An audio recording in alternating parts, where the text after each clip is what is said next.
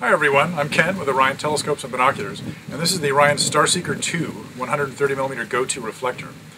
I wanted to talk about some of the features, especially what makes this the StarSeeker 2 over our previous model. So let me show you some of the things. First off, the hand controller. It's been redesigned. The keyboard layout is a little different, a little bit easier to navigate. Same with the menu system, it's a little bit easier to navigate.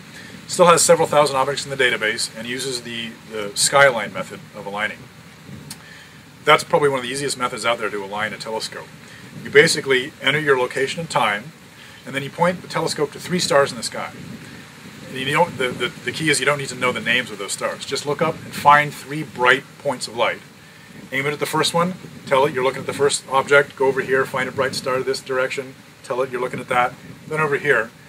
It will figure out what you're looking at based on triangulation and the time and date, and identify those stars by itself.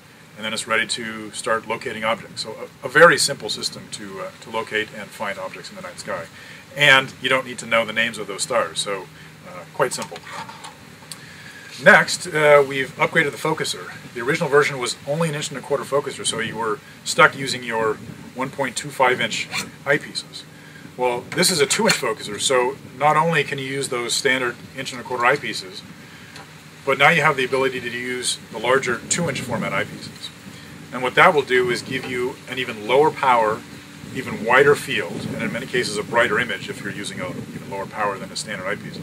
So big swaths of sky are available now to cover the entire nebula that you're looking at. Say you want to get the entire Andromeda galaxy in one field of view. Well, putting a very low power 2" eyepiece on the telescope will give you that big field of view. And then finally, on the side here, we've made it a quick disconnect using a standard narrow dovetail bar. Most all of our telescopes use this same bar, so easy to go on and off when you're transporting and breaking the telescope down and setting it up. But also, now you can use this mount for pretty much anything else, as long as it's within the weight capacity of the mount. You can attach a little refractor, some other reflector, a small Cassegrain onto this using the dovetail system. So now the GoTo mount will work with a variety of different pieces of equipment that you might already have or might be thinking about getting in the future. One of my favorite features of this telescope is how lightweight and portable it is. Here you see it in its 3 major components: tripod, which weighs next to nothing, the fork arm, and the optical tube. They all go together without any tools necessary. Simply thread the fork arm onto the tripod, and then you're ready for the optical tube, which again uses this dovetail bar.